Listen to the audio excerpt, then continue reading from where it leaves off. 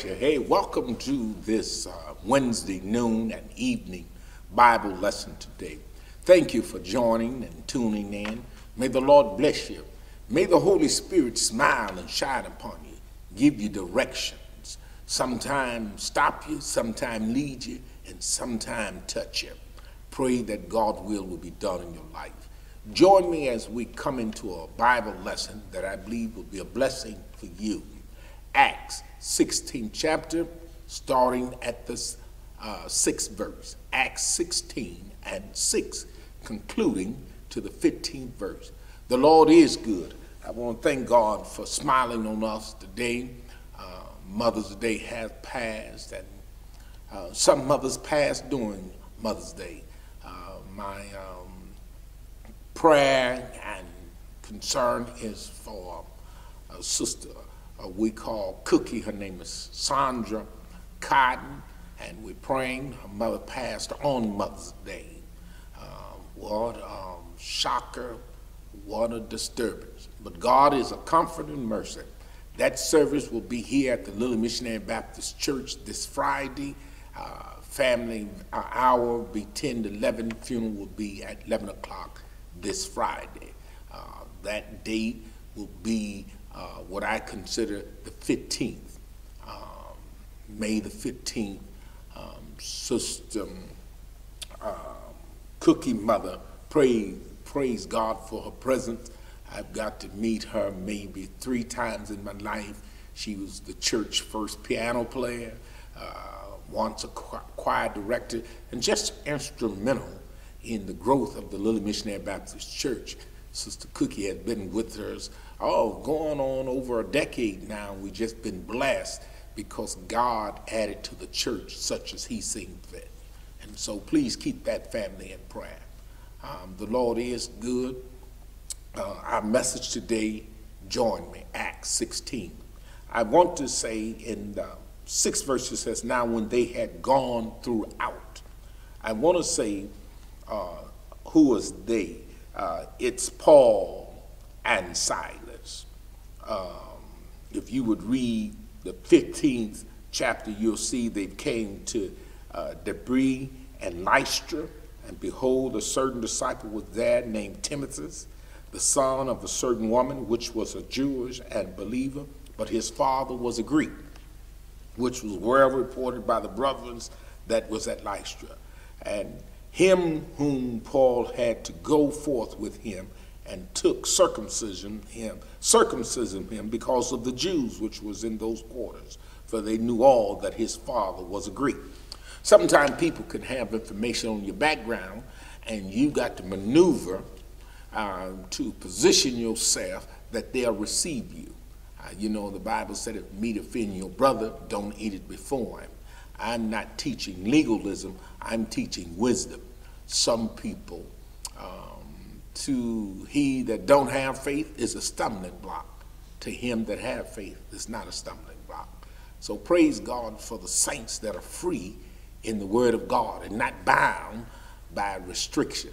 So Paul and them had strengthened the word of God in Jerusalem, and they are now moving forth. Paul wanted to do just what the Holy Spirit had instructed the 12.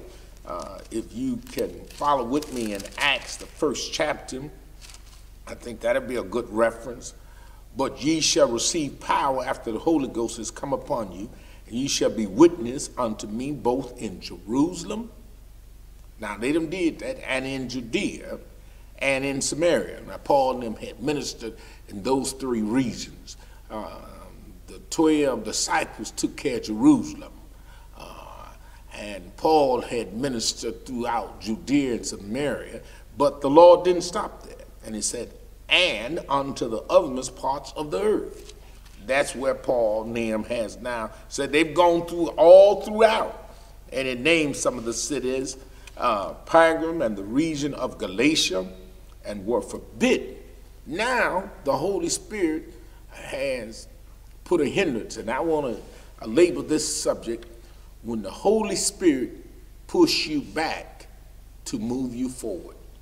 Say that again. The Holy Spirit, Holy Spirit, when it push you back to move you forward. To move you forward. Yes, that's here. Sometime I desire our flush, our thought, our wisdom, our knowledge, our calculations, our thoughtfulness puts us in a direction that God says no. Listen what the text says. And were forbidden of the Holy Ghost to preach the word in Asia. They want to go to Asia, but the Holy Spirit said, no, I can't have it. And I want to say the Holy Spirit will forbidden us to save us. There's some season we're not ready for something, and the Holy Spirit will say no. Praise God that the Holy Spirit is working in your life to say no. And you got enough spirit to say yes to the Holy Spirit. Did you hear what I said? And you got enough spirit. There's a spirit of a man, a spirit of a woman. You can call it in carnal, I'll call it a spirit, because we're spirit. And even the spirit is subject to the prophet. You got to learn how to command your spirit. Yes, I'm yielding to the Holy Spirit. It rests and rule and abide in me. It has caused me to bring the flesh under subjection. The flesh got a spirit. It want to do its thing. And you've got to learn how to say, yes, Lord. That's something you're in control of. The Holy Spirit just don't. You ain't going. It gives you convictions. It gives you signs. Now, you can keep denying the signs, and you can search your conscience. That's what Paul wrote to Timothy. Some has seared their conscience. You can keep pressing your will until the Holy Spirit says, go on. But praise God, I'm under the unction or the direction or the authority of the Holy Spirit. I'm sensitive to what the Holy Spirit is leading and guiding me to. What is telling me. Can you have an ear to hear? Well, train your hearing to the Holy Spirit. Learn how to know that's the Holy Spirit. The more you deny the voice of him, the smaller the voice gets, the frequency fades away. You want the frequency to come in. You want HD hearing. Did you hear me? Y'all know what HD is. High definition. Come on, somebody. You want Holy Ghost definition. Oh, I done stumbled up on something now. I can see it in the face of grandson. He said, you're talking now, granddad. Somebody else say amen. Amen. Listen here. I'm talking about something that you want to be sensitive. You're so stubborn. You so in your will, you tries to imitate the voice of the Holy Spirit to yourself. I know you're in the church. I know you read your Bible. I know you say God said it, but you're making the Holy Spirit your voice. No, let it be his voice. And you can always find it in the Word of God. You ain't got to say, I don't know what it says. Go to reading your Bible. Go to giving God some time so you can identify, oh, there it is. I wish somebody helped me here. That was Sunday morning sermon. You should have joined us here. My daughter said something so powerful as we was riding down the road. I just, using my family says good sermon, and it becomes so traditional. I think that's just their response. But it wasn't just a response. She said, Daddy, that sermon spoke to my soul. And then she went on, she said, I've read that passage. I know about Saul and Silas in jail, but I never picked up that woman, Lydia. That's who we're talking about. And she was having dialogue with her mother, but they were speaking to me, and and she looked at her brother Joseph and said, can I get an amen? Boy, that blessed my soul. That's why I'm talking about it today. It's something that when you can say, I can hear the Holy Spirit working on my children. As I was preaching, my daughter said to my wife, Mama, make sure he hydrate. He preached hard today. I'm like, what you know about me preaching hard? Yeah, she was in tune. He was in tune. Oh, Brother Joe he said, I put you in lockdown mode. I said, what's that, Joe? He said, I was locked on you. You could have sent out those distractors. You know, when they send a missile at a plane and they try to get away, what is that called, grandson, when the plane shoots out those fake heat missiles to distract the bomb? Well, Joe said, no, what'd you say, grandson? Flares. Flares, there you go, yeah. Sometimes the saints try to send out those flares like, amen, but they ain't really in the sermon. But when you're locked in, the flash, y'all don't hit me. Yes, sir. It hit the spot, as old brother Joe would say. And so I pray that the teaching will hit the spot. I pray that you would understand that God is trying to forbid something in your life because he has a new direction for you. And he will bring it to pass sooner or later and make clarity to where he's leading you. Let me show you what I mean.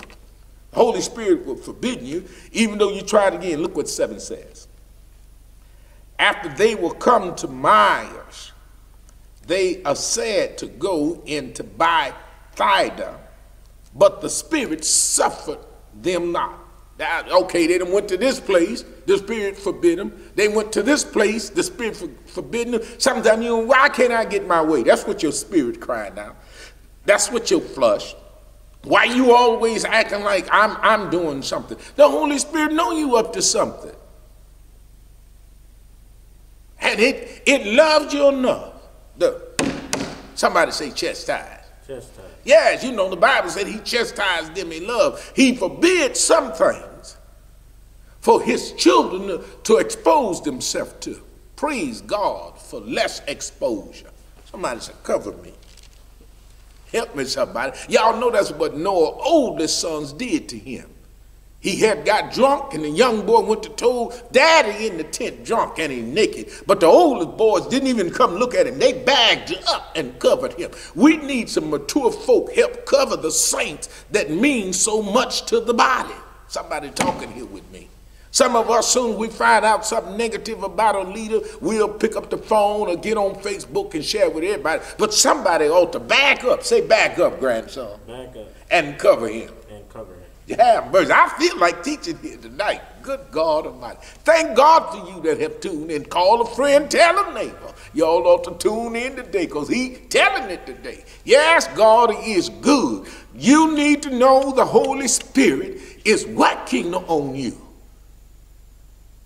trying to save you for his purpose. And he'll make it clear. Look what the verse said now. And they're passing by Masha, came to Troy. Now you done got to a place, God can deal with you when you get to a certain area in your life, when you get to a certain marker in your life, when you get to a certain maturity in your life, when you get enough word in you, when you get enough prayer life in you, when you get enough commitment, God will let you see the beauty that's been there or that you've been overlooking. Somebody can't see the forest for the trees. Have mercy. Still didn't make much sense to me, but I repeated it and said it because it's been told of me. Isn't the forest made out of trees? Somebody said, Granddaddy said now. He's been wondering the same thing, but praise God, I spoke it on his behalf. Let me tell you, you at a location now that God gonna bring something to. You done calm down. You're not as mad as you are. You thinking now. Now God can speak to you when you done made room for God. Somebody say, get to the place. Get to the place. Where God can deal with you. Can deal with you. Have mercy. Now they're here, and look at that conjunction. Somebody said a conjunction. A conjunction. Function. Function. Yeah, y'all remember that little show? My wife would teach my beloved children through that show. I just love it. I just like the music, but I never knew they was learning. I heard my wife teaching her great nieces there vows, and she was singing a song, and I just started laughing. I said, look like I missed that class. But I needed it. But I heard, and it's a conjunction. When he got to this city, and a vision appeared to Paul. Immediately, let me see, appeared to Paul in the night. There stood a man of Macedonia. He wasn't sitting, he wasn't sleeping. There stood a man at Macedonia. and prayed him, saying, come over into Macedonia and help us. Paul had the spirit of help in him. It's good to want to help people, isn't it? You ought to respond to people call. Some of you can't hear people saying help. I don't care how they spell it. I don't care how they say it. And they don't always spell help, H-E-L-P. Sometimes they spell help by saying, will you stop doing this to me? Sometimes they spell it, explain this to me. Sometimes they spell it by saying, do you know her? Do you know him? Will you go with me? Sometimes they just look forward to your presence. Thought about how the Holy Spirit had talked to me. I went to get me some chicken, and the Holy Spirit said, get your mother-in-love. Praise God for my wife. I heard she's spelling mother-in-law, mother-in-love. I'm gonna steal that after I said it a couple of times, as I always say.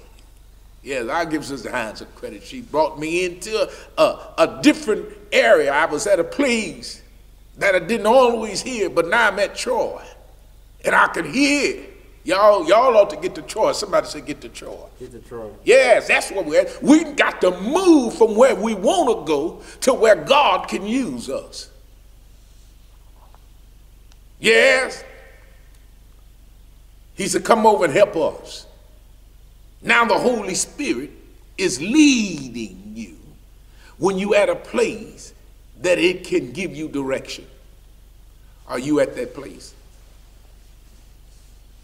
My daughter said to me, to identify in the sermon, she said, Dad, I was at a place in my life in Lansing, and I asked God, if you want me to go here, give me a sign. And she said she looked and saw a burning bush, and then I come to church and you preaching about that bush.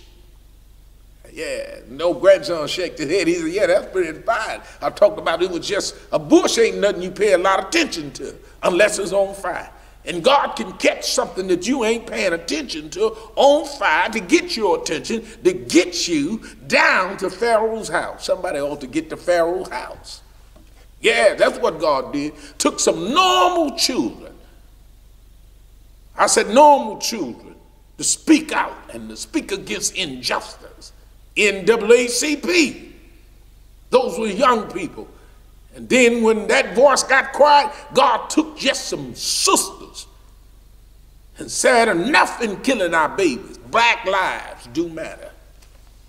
And that was just a bush God caught on fire.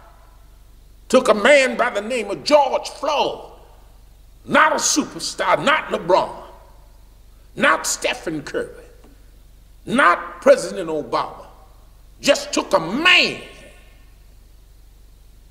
I could hear the song of the old church. He sacrificed his life. Y'all know how they used to sing that about Jesus. That's what George Floyd, he never saw what he contributed, but the whole world know his name. Because God caught a bush on fire. Something that somebody would have walked by, didn't think much of it. But it's what God used. Many children have died. They was the wood on the fire. But it always takes kindling to get something burning. I wish somebody helped me here. Receive the message today. God will use the less to get more. God will take the foolish things and confine the wise. Somebody gonna hear me today. I feel like reaching you today. May the Spirit of God touch your life, lead you. You at a place now God can deal with you, and he'll deal with you. It won't be what you need, but look what he heard. A man stood and asked him to come over to Macedonia and help us. That's the Holy Spirit was leading. And it says, and after he, I'm in the 10th verse, had seen the vision, immediately we endeavored to go into Macedonia, surely gathering that the Lord had called us. Now their desire is meeting with God's desire. You can have a desire, but it don't mean it's godly.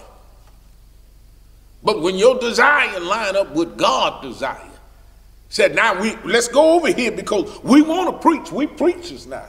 You know, oh, we'll talk you to death if we can't preach to you. That old grandson, let him preach because he keep talking. But if he preach, yeah, I can hear grandson. Come on, granddad, we on that. Get to the text. Get to the text. But he don't know preaching is in me. Yeah. Heard somebody said, man, why you talk like it's preaching in me? And it just bursts and run over my cup. Somebody says, cup. Runneth over. Have mercy, God Almighty. Yeah, you can't talk about him long with me and my preaching don't kick in. That's what that old girl said, you old golden tongue fool. Yes, the Lord is good. Eh? Yes, God is good. I feel like shouting because God has been good to me, and I hadn't always been to the place that I can see his goodness. I repeated, he woke me up this morning. He started me on my way. But I can see and understand it's a blessing just to sleep at night. Hey, help me somebody. Thank God and can get up in the middle of the night and pray for your family and pray for those that are suffering. That's when God can deal with you. Are you at a place that God can get you out of selfishness and get you into kingdom love? Yes, praise God, from whom all blessings flow. Yes. Therefore, loosing from shore. Hey, sometime, you got to get from where God can deal with you. Some of you just want to stay where God has dealt with you at. Some of you have been at a church too long. God trying to move you from that place that he elevated you, from that place that he developed you, from that place that he instructed you. Now he got to send you to a place that you can help somebody. Help me, somebody. The place you at, you helping yourself. But you need to go to a place. Yeah, I Satan come. They was just coming because God was pouring something out of me. And after that, nothing God had to do. I know. Praise God. I'm at Troy now, and I can see the direction of the Holy Spirit. I understand something. I don't know what it's age, time, but it all works for the glory of God. Somebody says, Lord, just like you. Praise God. It says now at 12. And you work on those pronunciation of words. That's what I do. I got a great help, wife, son, and daughter. They work with old dad. I said, I have to have a weakness so I can stay on my knees. You'll get too comfortable with your gift. Make sure you got a thorn in the flesh.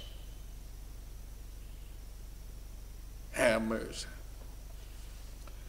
And from thence to Philippi, which is the chief city of that part of Macedonia. Like the state of Michigan is Macedonia. Lansing is Philippi. In this perspective, Jackson, Michigan. Praise God. And a colony. And we was in that city abiding certain days. It don't happen when you just get there. It just don't happen in your marriage because you get married. It just don't happen because you get a job. It just don't happen because you get a degree. It just don't happen because you get a check. You got to abide some days. Somebody in too big of a rush. Abide your time. You're going to get everything you want, just not right now. First seek the kingdom of God and all of his righteousness, and all these things be added to you. I have 1 truck and 3 cars, but I didn't get them all at one time. I did not get 1 new one. I got 1 old truck, as my daughter said. I got 3 used automobiles, but I accumulated them over the last 20 plus years. But it took me 35 years of putting away, getting stuff in the process. I wanted to buy a Bronco Jeep here. I went by, it was $5,500. I went back the next day and asked the owner, what's the best he could take? He said, for you, Reverend Hines, $4,500. I took some pictures. I sent it to my friend because I wanted to do body work on it. I wanted to have my 60th project. And I went back out the next day and the man says, somebody's coming to see it, Reverend, but call me in an hour. I'm pretty sure they'll be here. My friend texts me who's in the body shop business, who have sold a body shop for millions of dollars and bought another body shop. He texted me, he said, Pastor Hines, I've seen some of those pictures. I don't think you should touch that. I was down, but I had preached Sunday. I found out Monday the man sold the vehicle. That was to me, the Holy Spirit was forbidding me. And I aligned my spirit to be in agreement with the Holy Spirit. Now the Holy Spirit is leading me through a man who knows projects and what it takes. He restores cars, from the ground up. And so I'm blessed to go back to my boyhood or my childhood of building my first hot rod in my parents' garage. Literally, house garage. My dad owned a garage business. I ended up painting the car at his garage, but I built it, and I had great pride in that car. I'm just saying how you can have something, give time that the Holy Spirit speaks to you. Don't just grab the first thing your eyes see. Pray about it. If it's a $1,000 item, definitely pray about it. Don't be emotional about it. The Holy Spirit will lead you, and you can abide there a couple of days, and the Holy Spirit will get some roots and give birth to what I call the Holy Spirit will touch you. It says, and on the Sabbath day, when he went out of the city by Riverside, where prayer was wont to be made, we sat down and spoke unto the woman which resorted there. In that Philippi, the Jewish law says you can't have a synagogue without 10 Jewish men.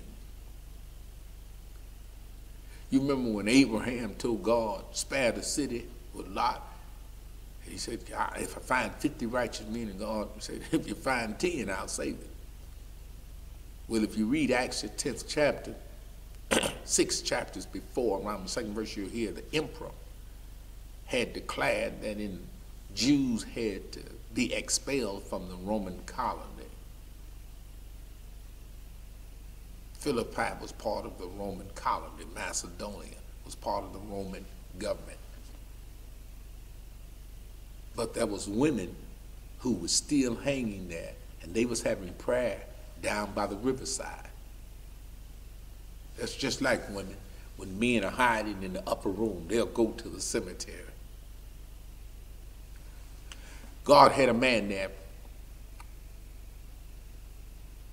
Paul, and there was a woman with the spirit of hospitality that touched them because God had touched her. Let me read 14. And a certain woman named Lydia, a seller of purple of the city of Thyatira, which worshiped God, heard us, whose heart the Lord opened. Discipleship is truly a God's program. If God didn't open her heart, she couldn't have faith to hear them. They spoke the word, but God had opened her heart. It's nothing wrong with the seed. It's something always wrong with the soil, the condition of the heart. A sower went out to sow seed. There was 4 grounds. There was only 25% of good soil. But you don't need 100% to do a God work. That she attended unto the things which were spoken of Paul. When your heart is open, you'll attend to the things that are said. I have some members, they're just in tune. I can say, we have an offering today and we need to bless somebody.